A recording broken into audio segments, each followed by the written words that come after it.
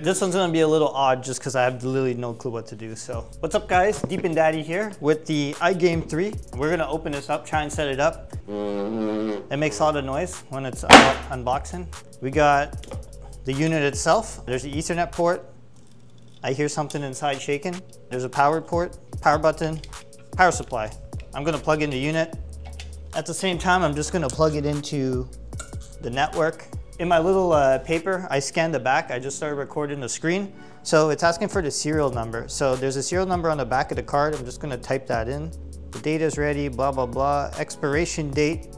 I guess it expires in 3 months. I'm not sure exactly what that means, but yeah, device has not been registered yet. Obviously it's new. Okay, so this obviously does nothing. Ah, dude, there was a serial in here. So I'm having a rough time setting this up. I can't find the iOS app, but I went into their Discord. I typed in iOS app and there's one comment from like May 21st with a link apparently. This might be it. So it's called M1 Agent now. So I guess their stuff is just completely out of date. Okay, so there is M1 Agent. So I'm just gonna download this.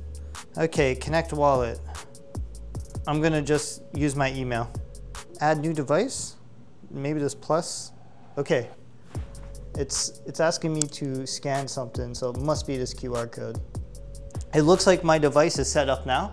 It seems like I've already earned some tokens right now. There's a number going up. You can't see this, but it looks really cool. You see the number going up? Oh, yeah. Okay, I guess I'm earning right now. It says it's using like some of the CPU, some of the RAM. Device list, I got one.